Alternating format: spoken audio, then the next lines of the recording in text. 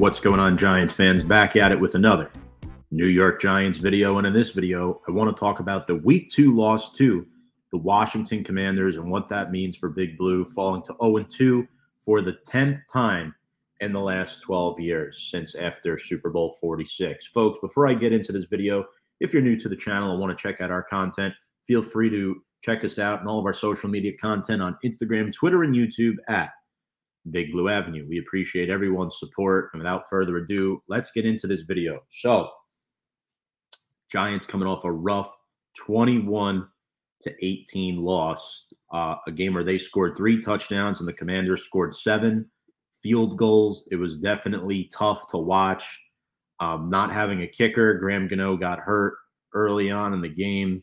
I believe it was the opening kickoff, actually, pulled his hamstring, came into the game with a groin injury, definitely tough.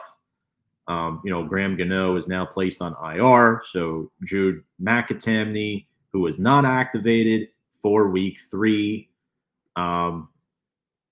will get left on the practice squad as an international exemption, and they'll go ahead and sign kicker Greg Joseph. I'll get into him in a little bit, but for now, I want to ask folks, who do you think is to blame here? Personally, I think it's Brian Daboll.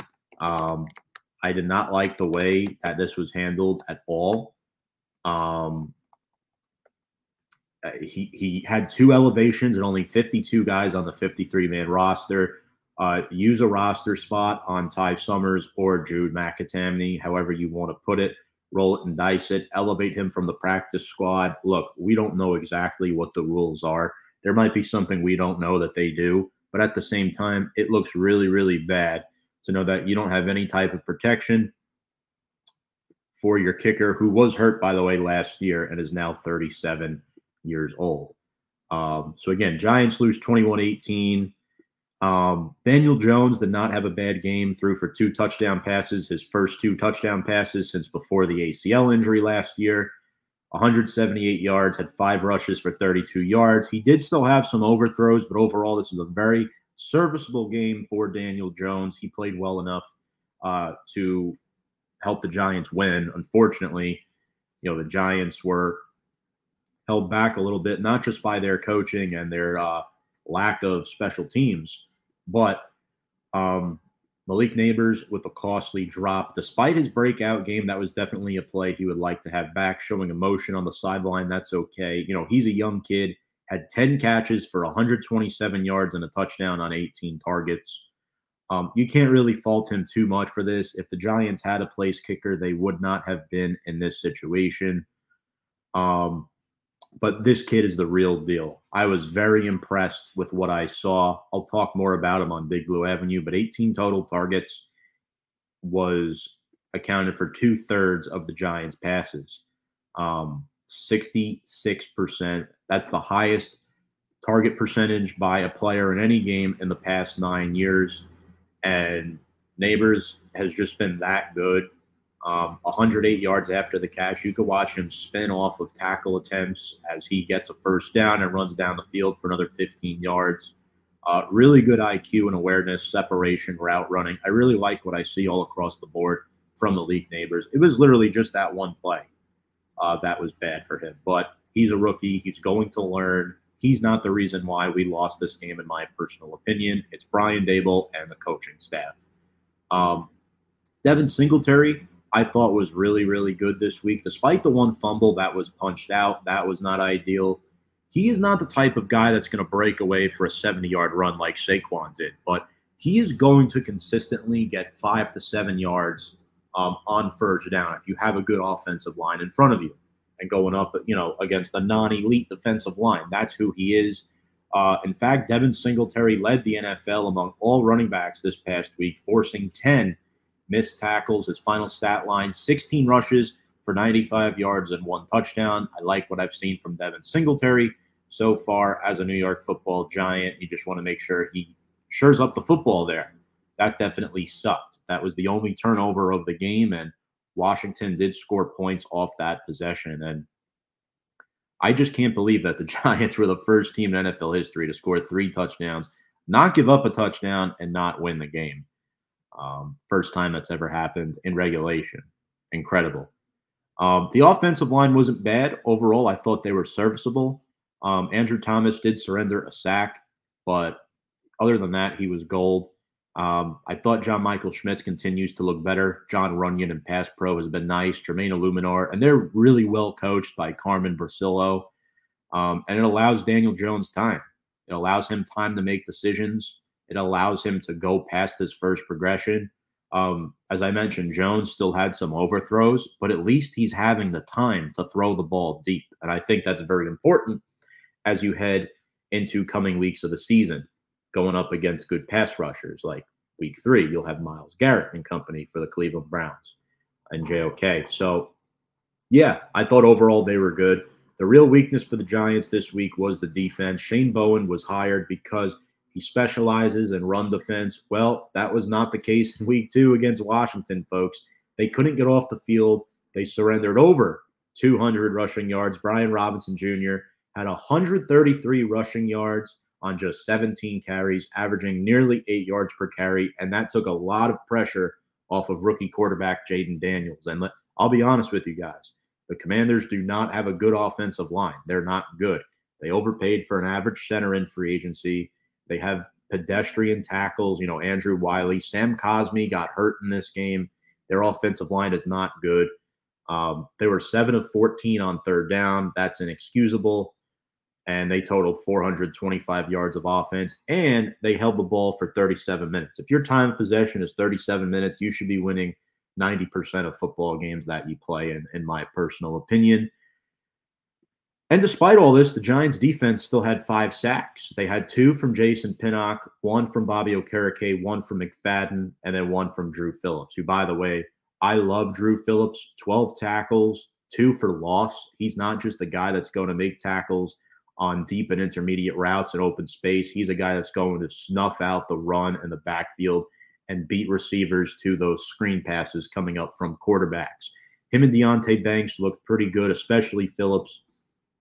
I thought Banks was better than last week, but to put this into perspective, Scary Terry McLaurin had just 22 yards on 6 catches. So this 2024 rookie class is contributing immediately. I also liked what I saw from Tyler Nubin again for the most part. It was just that run defense, that first line outside of Dexter Lawrence is a problem. Raheem Nunez, Roches, DJ Davidson, they're not doing well. If you want to move the football against the Giants on the ground, take a page out of what Kevin O'Connell did. Run the football and go no huddle when Dexter Lawrence is off the field. Don't allow the Giants to substitute. It's been a problem. Yeah, I mean, other than that, that's pretty much it for this week 2 game. Giants fall to 0-2. Not great. The Giants have made some moves so far this week. With Graham Gano being hurt, they signed veteran kicker Greg Joseph off the Lions practice squad, 7-year vet. Did not play in 2020, but over the past 3 seasons, he's looked really good for the Minnesota Vikings. He's been their kicker. 26 of 33 field goals last year. That isn't a great percentage, but he's hitting deep ones, which is good. Played for the Titans in 2019, played for the Browns in 2018, and he holds the NFL record for 5 game-winning kicks in a season. He also led the NFL in touchback percentage in 2021. He's a 30-year-old kicker from South Africa. I'm very excited to see what he brings to the table.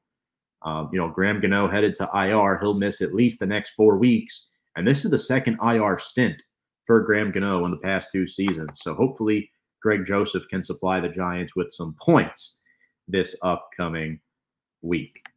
In other news, the Giants also poached a player off of the Eagles practice squad in linebacker Patrick Johnson.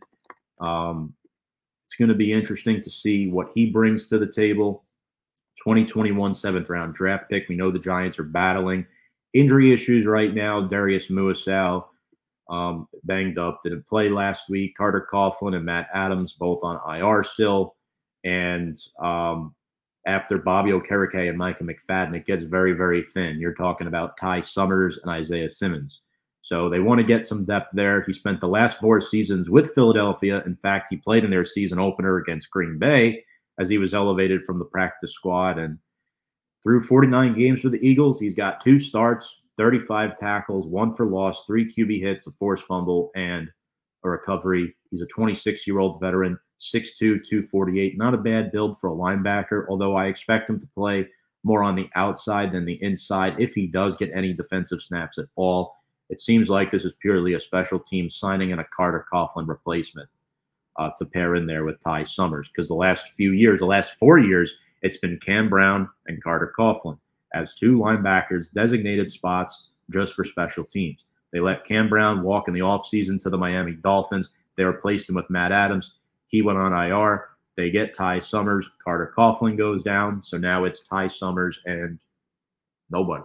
So with Simmons and Muasau being more active roster guys, and Muasau being hurt, they have to make this move for Patrick Johnson. I think it's a solid move for the short term. So Greg Joseph and Patrick Johnson are the newest New York Football Giants in a week where they desperately need a win coming up against the Cleveland Browns. 0-2, bad coaching, bad quarterback play, bad run stopping, you name it.